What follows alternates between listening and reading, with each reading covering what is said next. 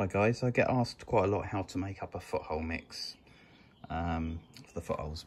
I use a bottle like this, pierce a little hole in the top, put some water in it, and shake it like that to get, and then use something like this just to evenly get the moisture evenly around the bucket. So what you want something like that,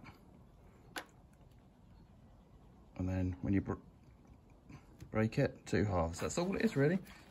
You can see that's quite granulated, but also there's a bit of darkness in the colour, and that's the same mix that I would use for my footholes.